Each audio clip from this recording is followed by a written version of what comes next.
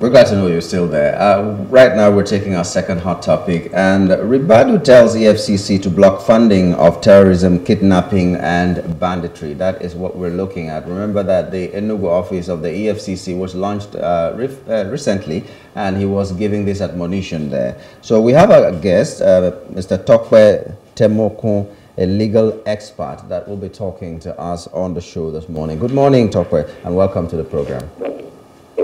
Good morning, sir. Okay. I'm glad to be with you. Okay. Yeah. This mandate, more or less, that has been given by the National Security Advisor to EFCC. Let's first of all see how much EFCC empowered to be able to carry out this. Block funding of terrorism, kidnapping, banditry. How much powers do the EFCC have, first of all, before we see if they can actually do or carry out this mandate?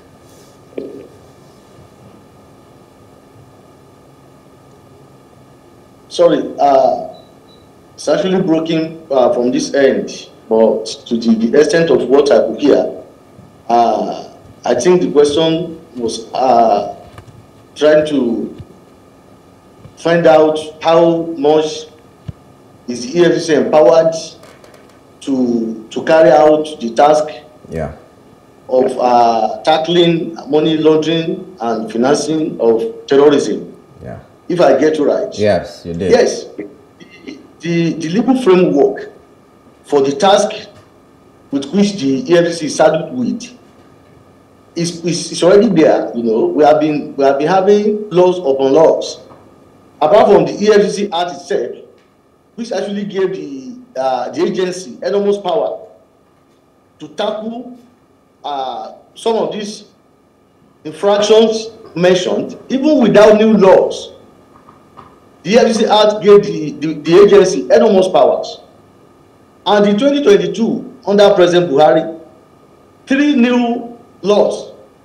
President Buhari signed 3 bills into law, you know, that further empowered the EFCC to go after serious money laundering acts in Nigeria, which is at the foundation of financing terrorism in the country, with its destructive effect on the economy, you know, and that is the Money Laundering Prevention and Prohibition Act 2022, Terrorism Prevention and Prohibition Act 2022, and Proceeds of Crime Recovery and Management Act 2022. These new 3 specialized laws empower the EFCC. There is no more power that can be given to anybody, any agency in the whole world to deal with these infractions more than these laws that have been in place.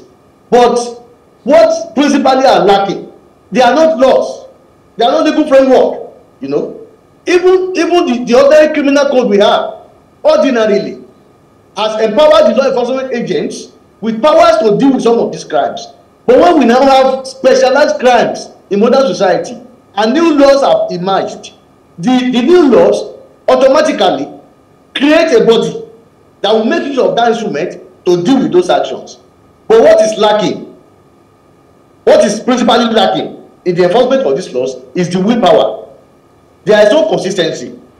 Ribadu was talking from experience, you know, was the chairman of this body when it was that body, when EFCC was EFCC. Yeah. You know? And the glorious part of that body, Ribadu was part of that history.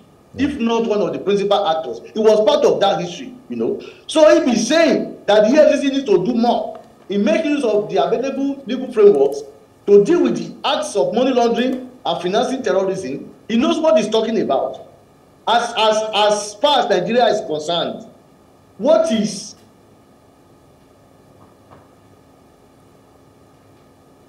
that is principally created by National Security Act to deal with issues that border on internal security. But when some of these bodies evolve and age with time, they tend to be tempted to go outside the scope of their legal framework to the tempting ground of what almost destroyed the general Nigerian police.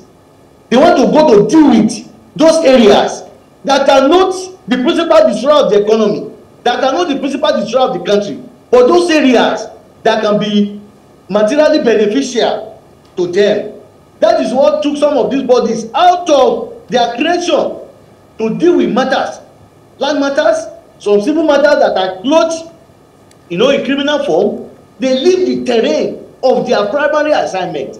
If EFCC is consistent, if EFCC is courageous, if EFCC is determined, and there is a willpower from the government to allow it to function, we have enough, more than enough laws that will allow the EFCC to deal with the issue of money laundering and financing of terrorism, even when it cannot be, even when those crimes cannot be totally eradicated because they are systemic.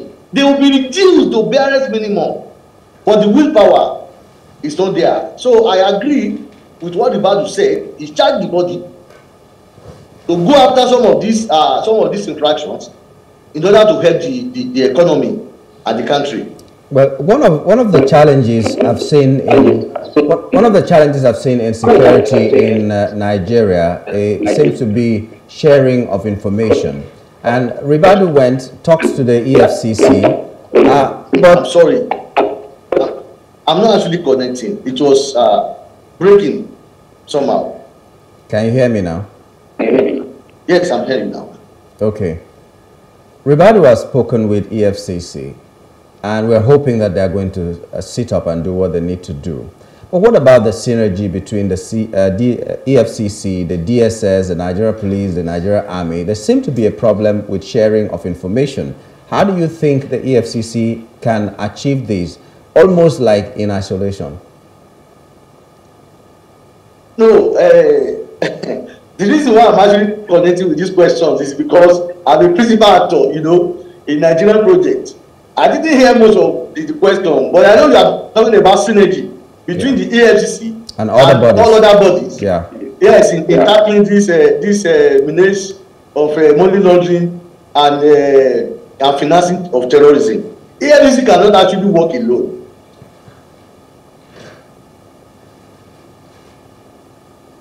Specialized agencies. The duty with which they were scheduled. These are not duties that the general Nigerian police can actually deal with. These are assignments over which the general Nigerian police have already failed. But when they are created to deal with that very huge task, there is always a temptation to derail, to go outside the purview of that very huge and tasking, assignment, to the Nigerian human factor, to where can materially also benefit some of the personnel of the agency who are entrusted with enforcing this law. Now, when Emefiele had his issue, when he started, there was confusion as to which body, which agency, should deal with this matter. The DSS declared him wanted for financing terrorism. The EFCC had to come in to investigate financing of terrorism. It's not just done. It has a connecting rod. There's a connecting rod between that and money laundering. And the EFCC that has power to investigate money laundering, can go into the effect of it. That is financing of terrorism. But the DSS is not primarily empowered to deal with the issue of money laundering. But they have the powers under the act to deal with the issue of financing of terrorism, because that borders on the internal security.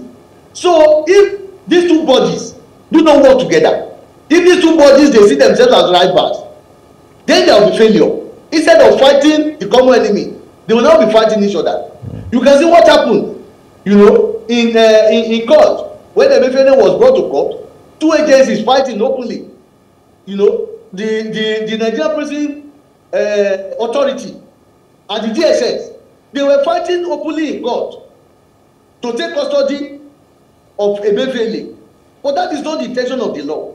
That is not what the law envisages synergy between these two bodies and all other bodies in order to be able to achieve their aim. Because if the crime is a general crime, the body will not be created. EFCC know that the police can deal with financial crimes.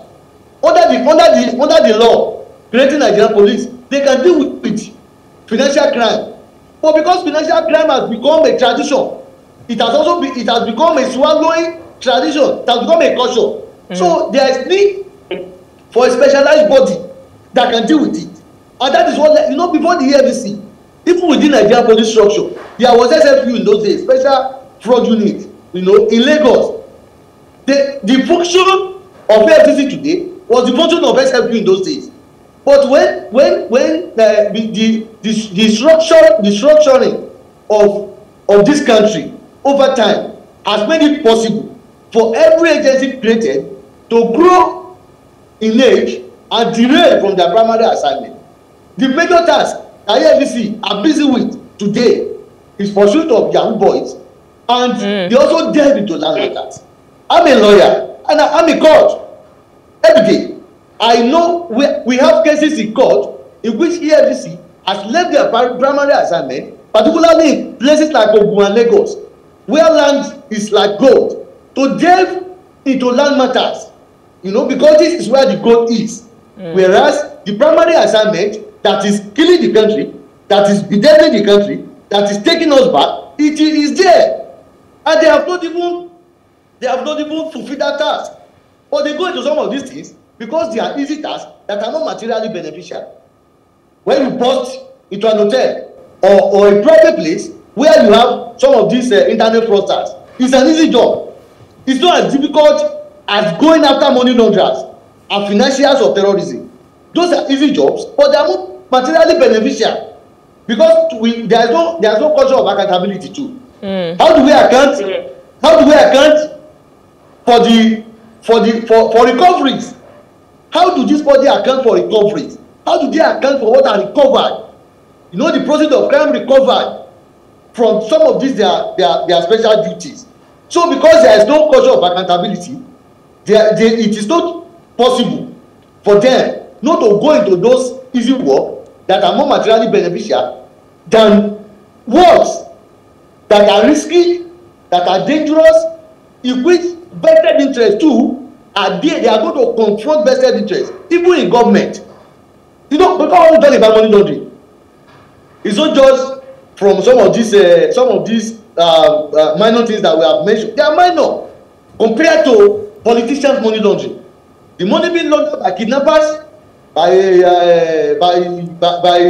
Fulani herdsmen militants, you know, by bandits, they are small compared to what politicians launder, particularly during election time. So how do we ever see take control of those situations? Effectively. Yes, sir. So my concern now is for these people, right? The people that they're supposed to go after and, you know, track their accounts or, you know, just do their investigations. When they get these people, how do they prosecute them? Or is it just a slap on the wrist and, you know, they move on? Do they face the music? Because if we're saying that we want to kill banditry and kidnapping, we've seen cases where they said they have a list of these people funding terrorism. But why haven't we seen that list? Why is no one being prosecuted?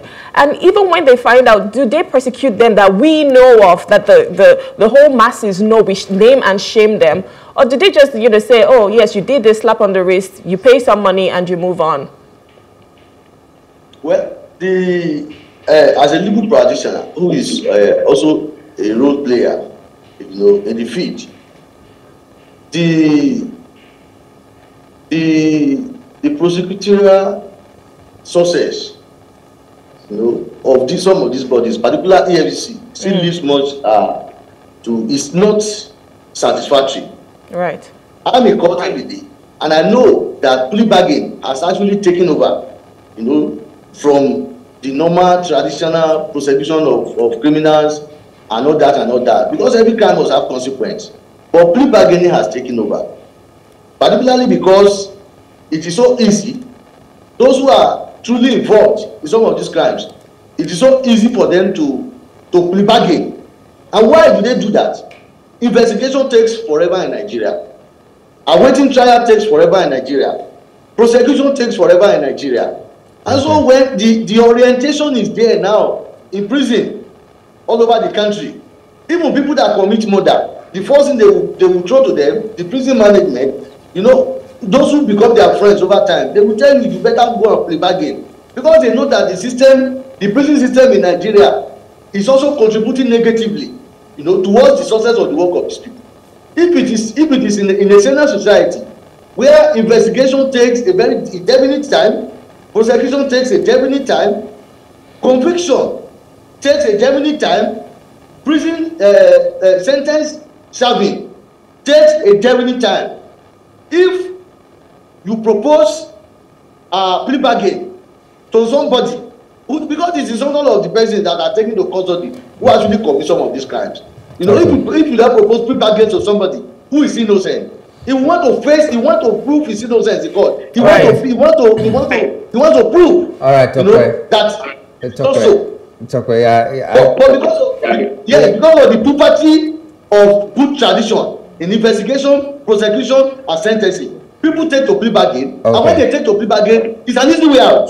All right, okay. I wish we had more time, but we do not have much time. We have already run out of time. Thank you so much for being a part of our program this morning. Thank you. Yeah, Merry Christmas, please. Merry Christmas to you.